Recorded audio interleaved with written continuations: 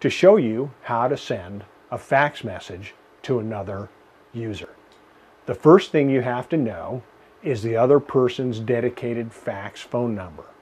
With that in hand, go ahead and come to your fax, put the documents you're about to send in the document feed like this.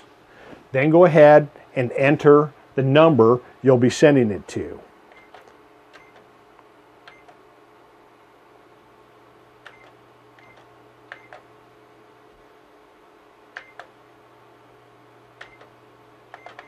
Then go ahead and press the fax send button. It will go ahead and scan the documents in.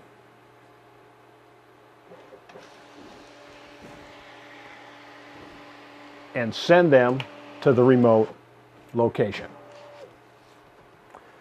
You will notice that you hear some noise. Those tones are called the handshake.